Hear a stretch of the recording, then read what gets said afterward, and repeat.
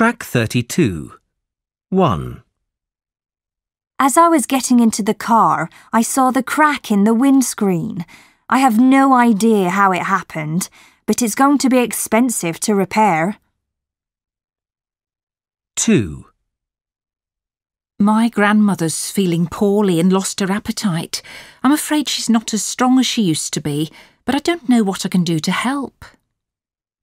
3.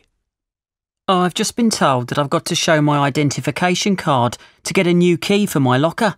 But I think I left my ID in the locker before I lost my key. What a ridiculous situation. 4. I think you'd better come home straight away. That big tree in the garden has come down onto the power line in front of the house.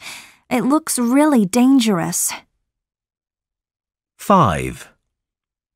I've just been invited to go to Alaska with my brother and his wife. It's the trip of a lifetime. But I should really save the money to pay for my course. I just can't decide what to do. Track 33. 1. Don't worry, the damage to your car can be easily repaired. 2. I'm sure you'd like to do more to alleviate her suffering.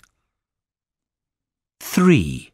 If you speak to the manager, she may be able to resolve your predicament. 4. I'll be right over. That's not a crisis you should tackle on your own. 5. You're never going to resolve that dilemma until you decide what you really want. Track 34.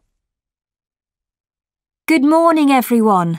I'm Kerry Wilson, one of the student welfare team, and I'm going to talk to you about how to deal with some of the difficulties that may arise while you're studying with us.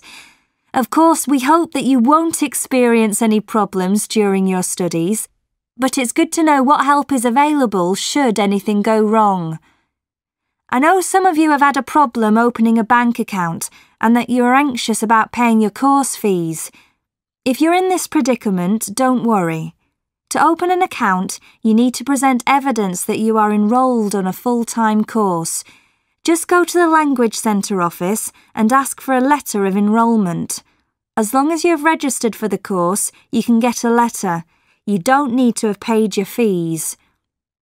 For those of you who are living in private accommodation, we would advise you to speak to one of the student welfare team before signing a lease.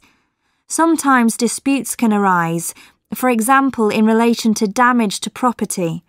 If you have a disagreement with your landlord, one of the welfare team can intervene if necessary.